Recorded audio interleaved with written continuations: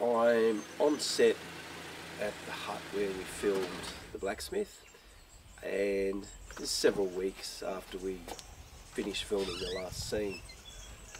So it's good to come back and just have a look and make sure everything's cleaned and how it was before we started to film, which we've done. So yeah, sitting here reflecting and thinking about the last 12 months of filming.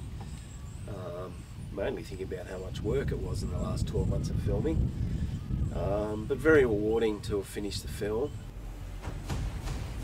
Some eagles never be defeated, they can be kept out.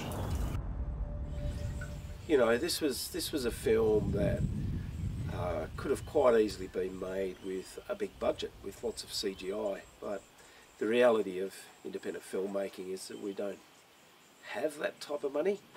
So what that's generally replaced with is a crew that becomes very creative in the way it films things.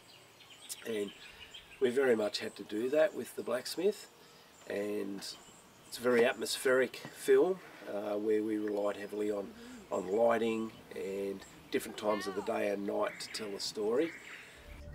The wind, when it blows, it's like there's something on the wind. The Blacksmith is a story that combines two periods together. We start the story back in the 1840s, and the original story centres around a blacksmith, Samuel Bell, and some events that occur in the 1840s where his daughter disappears, and basically the blacksmith workshop and the hut that we're in today is locked down for 180 years until eventually it's sold to a couple from the city, so Ella and Jess. And Jess is an ex-police officer, and he suffered from PTSD and was actually pensioned out of the police force. Ella, his wife, was an academic, very successful in her chosen career, decides to give it all away and move to the country to try and help Jess recover from the trauma that he experienced as a police officer. You have to remember, Jess, you can't save everyone. The blacksmith workshop is still standing, so Jess has always wanted to turn his hand to blacksmithing, so it seems like an ideal setup for them. A little bit out of town, beautiful old hut, beautiful countryside, and an old blacksmith's workshop.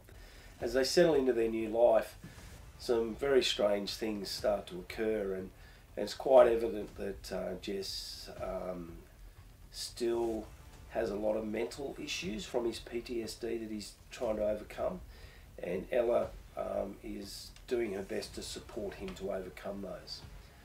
I don't want to give too much of the story away because that will be a big spoiler alert. It's okay. What if it's not okay? What then? We just run away somewhere else? Being an independent filmmaker and having very little budget or next to no budget, we relied on a little bit of funding that we received through a crowd surfing site.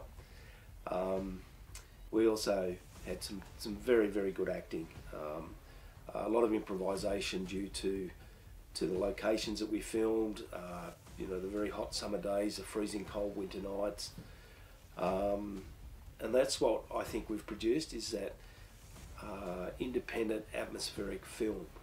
But I think the film is very enjoyable. It can be intense at times, but it's an interesting story, and you know, the flashbacks from the modern day to the 1840s add a particularly interesting element to the story, and we've done our best to bring those two time periods together and, you know, tell the original story and how that original story has crept into the modern day. Personally, I think the best part of the film is the last couple of scenes, and hopefully the last scene, nobody sees that coming, because that's what I've tried to write into the script.